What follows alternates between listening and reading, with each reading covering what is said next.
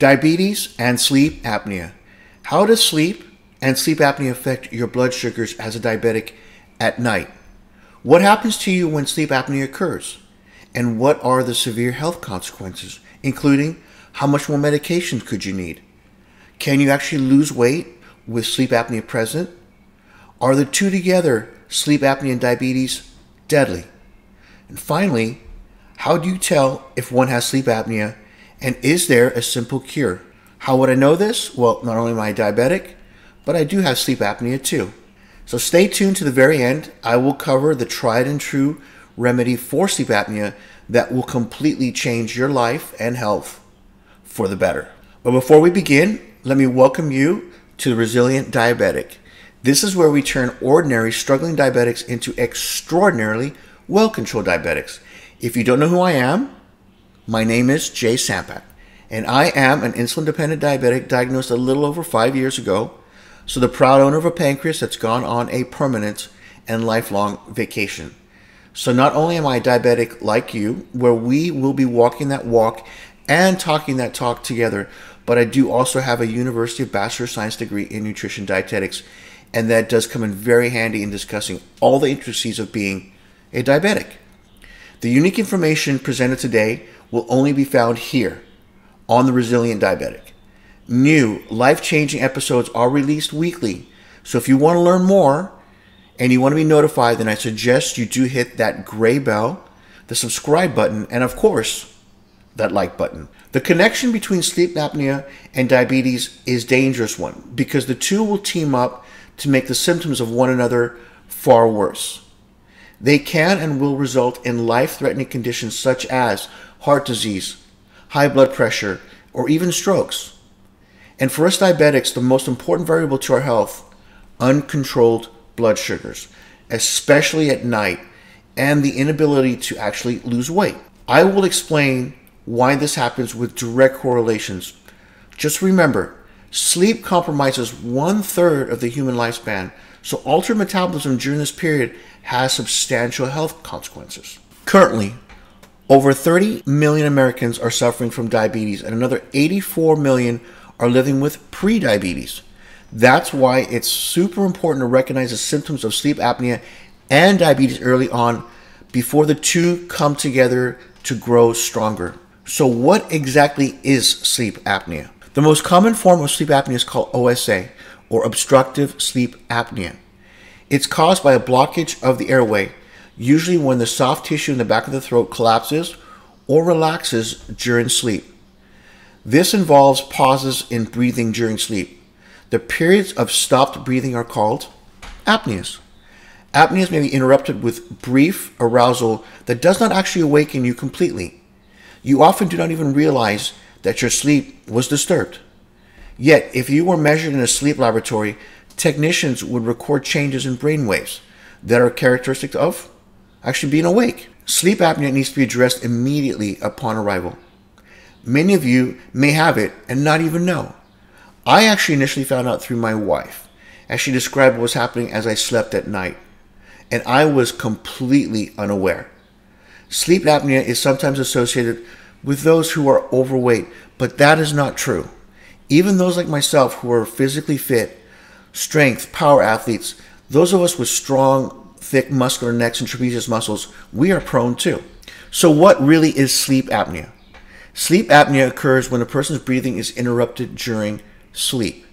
People with untreated sleep apnea stop breathing repeatedly during the night, sometimes hundreds of times. Breathing pauses can last from a few seconds to minutes. What's worse, they may occur 30 times or more in an hour. When normal breathing starts again, it is accompanied with usually a very loud snort or a choking sound. Sleep apnea can result in a growing number of extremely pressing health problems, including high blood pressure, stroke, heart failure, irregular heartbeats, heart attacks, worsening diabetes, and depression. You do not function during the day as the need to nap or fall asleep overwhelms you. I fought sleepiness during the day, at work, and while driving. It was a nightmare. What this really means is that the brain and the rest of the body is suffocating by not getting enough oxygen at night. The body is not repairing and recovering from the day's direct stresses. Just the opposite is occurring. Think of it like getting into a physical fight during your sleep, but not being able to breathe. Your body is desperately trying to stay alive. It is dying a slow death as it chokes itself inside out. Sleep apnea symptoms include waking up with a headache, loud snoring, episodes in which you stop breathing during your sleep, which will be reported by somebody else, waking up gasping or choking for air during sleep, awakening with dry mouth, irritability or mood swings, the inability to concentrate, difficulty paying attention while you're awake, chronic fatigue, or excessive daytime sleepiness. You find yourself falling asleep at work, while watching TV, or even driving. Lastly, for us diabetics, uncontrolled blood sugars. And for some of you suffering from restless leg syndrome, there is a strong correlation to both. One has to remember, sleep apnea is basically the body just trying to get air. So it is under considerable stress, but now at night too. So there will be an elevated heart rate with reduced blood oxygen coming into the body. But there's more. In order to survive the night, the body goes into almost a semi-fight or flight condition. There is an increased level of fatty acids, of glucose. The stress hormone cortisol gets secreted in large amounts, and of course blood pressure that increases during sleep. The more severe the apnea is, the more the parameters get increased. If your pancreas is working, it will then produce more insulin because the body's required high blood sugar levels to combat the apneas, creating a worst case scenario, especially for us diabetics, severe insulin resistance. What is worse? Because the unknown apneas which raise blood sugars, you're now put on more medications. And if you're insulin dependent, more insulin. And this is why the two together are absolutely devastating. This is why together they're called the Grim Reaper.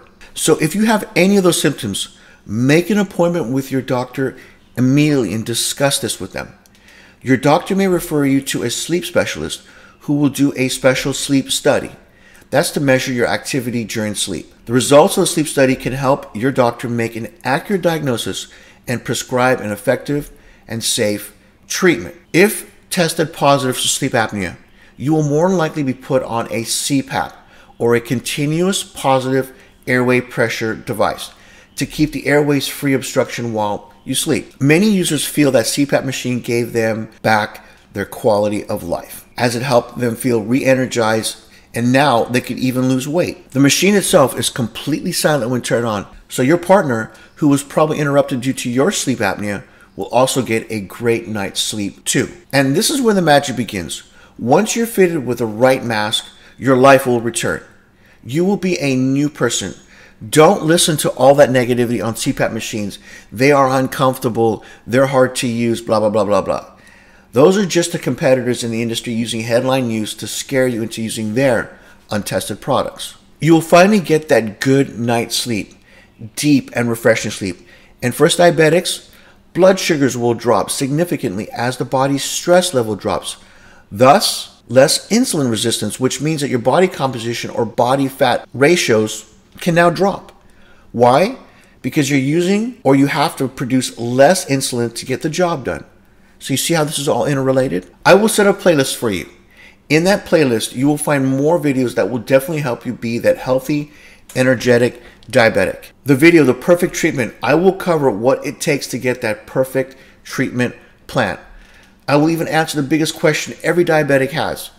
Is your diabetes curable? Can we as diabetics use the term curable? A video on exercise, which will present a whole different view on how the human body really works, especially the diabetic one. And that one will blow your mind. Videos on metformin. Why would I, as a type 1.5, still continue to take metformin? And even one on your doctors. The limitations of your doctor. How much does your doctor know about nutrition? Have they even taken a single nutrition course during medical school? I will create a direct link for you, and I'll put it right there. If you're on your desktop or laptop, use your mouse to click that box. If you're on your mobile device, tap that with your fingers. So have a great and productive day, and we'll see you soon with another new episode, which I said are always released weekly. Bye for now.